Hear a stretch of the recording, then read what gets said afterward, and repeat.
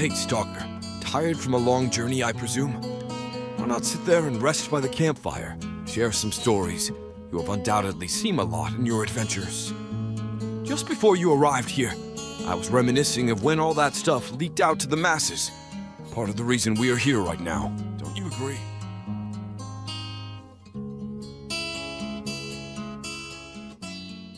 Hello/X/.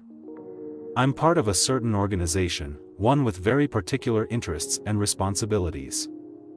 I have been given permission by my superiors to make some of our activities semi-public and answer questions. I will say up front that we do have some ulterior motives that I may or may not eventually reveal. I've been given strict guidelines on what I'm allowed to reveal, but I will answer as many questions as I can. Why did we pick 4chan of all places? For the same reason many of you use it, it's a good first filter. I know many of you will dismiss this as yet another roleplay thread. I bear no ill will towards you if you do. Truth is that I don't bear some kind of world-saving knowledge. I'm not here to tell you how to save your soul nor to warn you about an impending apocalypse. I do, however, have knowledge about a lot of mysterious phenomena. Creatures, organizations, people, practices, and events. From disappearances to sightings, from what is thought to be a myth to what is suspected to be a fact, from the material to the ethereal. About my organization. We are an international group dedicated to investigate the stuff that your authorities aren't comfortable telling you about. Some would simplify it and call it the occult. And while it is accurate, let me tell you that this covers a wider range than just reading through grimoires. Sometimes we're required to perform seemingly innocent investigations under the guise of ecological surveys, sometimes we're required to do much dirtier stuff. There's a reason why we're required to take psychological therapy and mandatory vacations after every gig. We've worked with multiple governments across the world, sometimes even against them. Hell, there's been cases in which we have to work against the people we just helped the previous year. About my role. I'm part of the investigation task force. No, I'm not some kind of badass gun-toting Marine, although I did receive basic firearms training upon joining and, depending on the task, may be issued equipment of the sort. My responsibilities are varied and range from scouting locations, investigating archaeological sites, documenting the encountered phenomena, contacting the required parties for a job, acquiring resources and, in very rare occasions, help in neutralizing potential threats. As mentioned before, I will do everything in my power to answer every single one of your questions honestly. But please don't hold it against me if at some point I'm forced to obfuscate information or be vague due to the guidelines I've been provided. How were you recruited and what's an example of an activity you were a part of? Then I had a series of interviews with different people. Some were through the phone, others in person. The whole process took about 6 months. That said, I'm pretty sure not all members are recruited this way. Each recruiter does things differently, and I know at least one of my co-workers got scouted via internet forums. Unofficial archaeology. Basically, archaeological zones are scouted before the public, aka archaeologists, are allowed to proclaim they've discovered it. This is in order to make sure there are no threats to the safety of the people, or information that may be deemed too damaging if made public. This is probably what I've done the most. Other examples include helping neutralize a threat, investigate objects and modern locations, sabotage other organizations and acquire information or items. It's hard for me to pick one. In my short time I've seen stuff that still requires me to get a hold of myself. The one time I threw up at the sight of something was, ironically, a man-made creature. We were investigating an abandoned research facility that was shut down during the 60s and just recently rediscovered. Our task was to go in, clean up the place, and get out. The place was disguised as a hospital for low-income families, so it already had a disgusting vibe to it. We found documents detailing different forms of human experimentation and even organ trafficking. After making our way down to the underground part of the facility, we started hearing muffled cries and moans. Upon entering the laboratory area, we were met with the horrid smell of rotting carcass. We immediately noticed the slimy wet floor, and with each step the smell got worse. The cleanup crew found delivery chairs with human skeletons, all of them with a bullet wound in the middle of the skull. The most notorious thing is that, despite the fact they were entirely decomposed, they were just as slimy as the floor. As I proceeded to take a slime sample, we could hear something moving in the darkness. The crew aimed their torches at the source of the sound and I could clearly hear one of them gasp.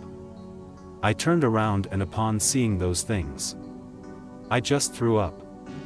I couldn't hold it. I can only describe them as overgrown fetuses with completely gray skin and macrocephalia. About the size of an adult pig. A total of 3 of them, but later we found 2 more that had already died. They were blind and seemingly used smell and sound for orientation, which made them crawl straight toward me after I emptied my stomach. The crew was ordered to open fire, instantly killing 2 of the things. The third one did not pursue me, but instead began licking my vomit. Upon examination, the fetuses were covered in the same slime as the rest of the room. What do you know about psychic stuff? Like that guy thing that names itself Nyarlathotep X years ago and did telepathic stuff to me before it went absolutely insane, psychic YouTubers, and all groups. And why they try to groom others into becoming YouTubers before they explain the stuff, the dreamlands, and stuff like that. And perhaps something about me, since I got dragged down pretty deep into this stuff but refused to let myself get groomed or affected by them. Fair amount of research has been done on the topic of psychic capabilities. Most people can achieve basic skills like remote viewing and precognition with the right training. Telepathy is a bit more complicated because it requires people to be attuned, which is why it is common among twins or mothers and their babies. The YouTubers are probably trying to grow their circle of influence. The cynic in me thinks they're just grifting in order to get money, sort of like multi-level marketing. Another explanation could be that they're trying to influence the collective into thinking they do have powers, thus granting them said power. They're not in our radar, so most likely not dangerous at all. The Dreamlands are one of the many planes of existence, and one of the most fascinating ones both in the stuff you can find and how the plane itself behaves, since despite being far removed from our reality it's the easiest one to access. 1. Is Agartha true? Just a deviation of reptilian cities? 2. Why did the Sumerians have that much knowledge? Where did they come from? 3. Why is Antarctica so important? Maybe because they're objects from the past, when it wasn't a pole. 1. Is Agartha true? Just a deviation of reptilian cities? Sort of true. We've found at least 2 subterranean ruins that fit the description of Agartha. One in Europe and one in Asia. The concerning thing is that their demise happened fairly recently. 2. Why did the Sumerians have that much knowledge? Where did they come from? Humans just like you and me. It's just that they had the correct guidance. 3. Why is Antarctica so important? Maybe because they're objects from the past when it wasn't a pole? There's a lot of stuff down there. And I mean a lot. Undiscovered fauna and flora, archaeological sites, abandoned research facilities from World War II. I've been begging them to send me there for years.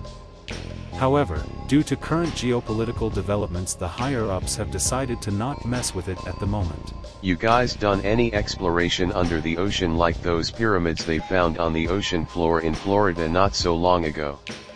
Any aqua expeditions that have yielded any interesting results also?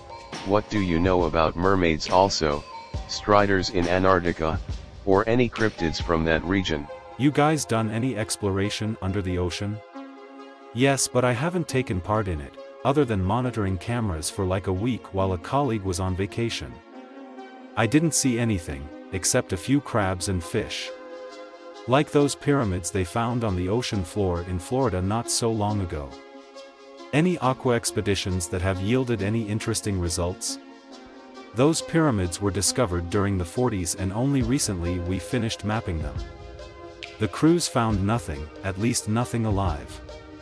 Also, what do you know about mermaids? Also, striders in Antarctica, or any cryptids from that region? Mermaid is yet another enormously broad term. Some are spirits, similar to the Fae. Others are cryptids, like the Ningen. I've listened to conversations with mermaids recorded back in the 80s. Part of my initial training also involved a video of a group of Japanese fishermen getting wrecked by a Ningen. As for Antarctica's cryptids, let's just say that Lovecraft wasn't far off about albino penguins. I've also seen specimens of giant crabs, about the size of a small car, and an amphibian that converged into an anglerfish-like body, enormous jaw and bioluminescent lure. What entities have you seen summoned? Demon-like things or other weirdness? Do they reside in another plane or dimension? Do they physically appear here? Also, what do you know about Bigfoot? What entities have you seen summoned? Demon-like things or other weirdness? I've seen people manifest demons, mostly of the lesser kind, call upon the souls of the departed, the fair folk, muses, and even an angel once. The thing is that demon is such a wide term nowadays that a lot of things could count as a demon in people's eyes. My classification is a bit more strict, so I guess some of those lesser demons are closer to mere monsters from other planes of existence. Do they reside in another plane or dimension? For the most part, yes. Do they physically appear here? It's possible, but for the most part it won't happen. They will often need a physical conduit, like a body or an object.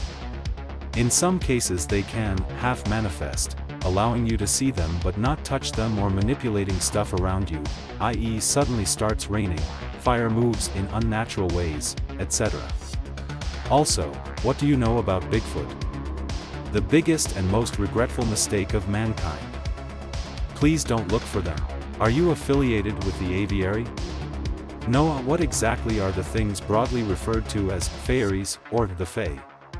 For the most part, they're different kinds of nature spirits that often bridge different planes of existence. They're some of the few that can willingly assume corporeal forms, but our world has become quite noxious to them. Is there any truth to the underground giants, which were a popular point of discussion here recently? Yes. These vaguely human beings, which were said to live beneath Switzerland, China, and parts of the USA, would point to a rich and horrifying subterranean world where, if true, I would wager many so-called cryptids are simply vagrant specimens from this great unseen biome. You're almost on point here. Any thoughts on the increasing amount of posters lately on this board who are claiming to be aliens? No personal thoughts, but I know for a fact that there's people out there with extraterrestrial DNA.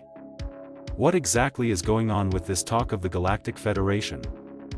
I honestly don't know anything about a Galactic Federation. From what I've been told, it's an exaggeration if not a myth. 348388286. Considering that something as simple as language is an occult conduit, there's no way to be completely safe. But I usually tell people they have two options: either get away from it and live in blissful ignorance, thinking their inevitable end can only come from natural sources, or dive deep into it and become a magician capable of self-defense. Thanks for the answers. Expanding more on the underground giants. This seems like the gateway to many other related topics of mystery, since it seems as though the ones there underground have been around for an incomprehensibly long period of time and survived multiple turns of the cyclical rise and fall of mankind's civilization. Do the giants have a cultivated, intelligent elite class which is far less bestial and feral than the literal unwashed masses of other giants nakedly living in their own excrement and devouring each other? Some sort of cadre of hyper-intelligent beings that operate from the shadows and is a real player in world events, while the ordinary giants are left in their horrible life conditions for whatever reason, just like how in our society, most people are plebs who do nothing but furnish grist for the mill of the system that enables the pitiful parasite elite cabal types to sit in their ivory towers lording over the world, as above, so below, as they say. I cannot imagine that such a possible class of giant nobility would be anything besides ontologically evil in all respects given the circumstances, which seem to be true. They may have survived, but their civilization for the most part has not. Current scans and drone footage indicate their civilization is similar to one of the Bronze Age. And from what I understand, there are intelligent giants. Some have even learned our languages. Wouldn't call them hyper-intelligent at all, they are estimated to have relatively high IQs but not genius level. They are, however, much more attuned to the earth. We don't have evidence of a cabal or anything like that. They seem very decentralized. They're organized in tribes, some of them have built impressive stuff down there. But like I said, they're very decentralized, and their leaders, while at times hedonistic, are very involved with their communities and have religious responsibilities. I cannot imagine that such a possible class of giant nobility would be anything besides ontologically evil in all respects given the circumstances, which seem to be true. Is a rat evil for feeding on its offspring and rallying its own to strike back at the cat? Can't believe in the first one in the thread to ask about skinwalkers. Dish. Occult archaeology, bro. What are they? Do they exist? You ever encountered one? They do exist, but most are a bit different from the Navajo accounts. They painted them with a broad brush, while the Mesoamericans were a lot more sensible about them. They are pretty much what the legends say. Sorcerers with the ability to turn into an animal. Current research suggests this is one of the oldest surviving magical traditions, and that it appeared during the early Neolithic. The more spooky skinwalkers are closer to the Navajo accounts, but not necessarily evil by choice. There's a phenomena I like to call mind-body disassociation disorder, which ultimately drives the afflicted mad, unable to properly merge their animal and human sides. Thus they become something in between, a wolf with elongated limbs and fingers, an elk with human face, stuff like that. Usually they have very little control over their magic and are very dangerous because of it. Recently we were tasked with hunting down one that crossed the US border into Mexican territory, leaving a trail of murder-rape cases that had to be reported as cartel killings. We received help from a Nawal, another shape-shifting mage. Also, any info on Lush, or Gurdjieff's idea all our lives are fodder/nourishment for the moon? I guess if you don't take it literally. The planets are temples of the gods, so in a way we nourish them and they nourish us. I posted above, and you've replied. Many thanks. It appears to me, I may very well be wrong, because how could I possibly know about you, that we are talking about the same game, but are on opposing teams? I try to follow the light, as naive as that seems. Is my guess somewhat accurate? If you are, who you say you are, then are we not, in fact, interacting with a glowy, as these boards call it? I do not mean any offense, you wouldn't be classified as the typical grunt, but your self-description of your organization and yourself fits the profile. Again, not trying to offend. Withholding information, it's been said that freely giving info is indicative of the light, and withholding or obfuscating info is of the dark. Would you agree? I have plenty more questions, but am currently busy at the moment. I hope you stay for a bit, and allow more convo. Thanks again. I'm neglecting writing my report on the cartel gig, so I'm gonna stick around. Your guess is somewhat accurate, I think. But I'd describe it as the game having multiple teams playing instead of just two. My organization is a bit too international to be considered part of the Glowies, and more than once we've come into conflict with them. Not big enough to stop collaborating when needed. Just as the light reveals, it can also cast illusions. Just as the darkness conceals, it can also allow you to perceive what your eyes won't let you. Yin and yang, my friend. Providence is the guidance of a higher power, and sometimes it's a nudge in the right direction, sometimes it's a push, and sometimes it's a hard shove. Sometimes you do it, and sometimes it's done to you. It's something that isn't noticed for a long time, sometimes over decades, but it's there in retrospect. You may have a series of small events that don't seem to be much, and they seem like they're your choices at these times. However, that guiding hand is leading you to a series of conclusions that you couldn't foresee based on your decisions and actions in past events. Yes, it can be divine guidance depending on who you think is divine. And no, it's not a series of coincidences, it's not planned, it's synergy, and sometimes, dare I say it, destiny. Someone wanted a conclusion, it was a good conclusion, and she manipulated events in someone's life to get it, and she wasn't human. It can take decades, and the manipulations are done with your and others' consent. It's just that you haven't experienced the conclusions yet. The things that you see and do often have a purpose that you can't imagine and pop up back in your life when they're least expected, and as it turns out you're the only one who has the right experiences, is in the right place, and is in the right time to do it, but there's a sticking point, and the person you need to complete it has also done something right. Some people concentrate on only what the major players are up to, but the bit players may turn out to be the most important of all. See LOTR. That sounds like a LARP. Life is a LARP, so play your role in it seriously, but leave out time for fun and pleasure. Some say that everything must always be serious all of the time. They have a terminal case of gray-face disease.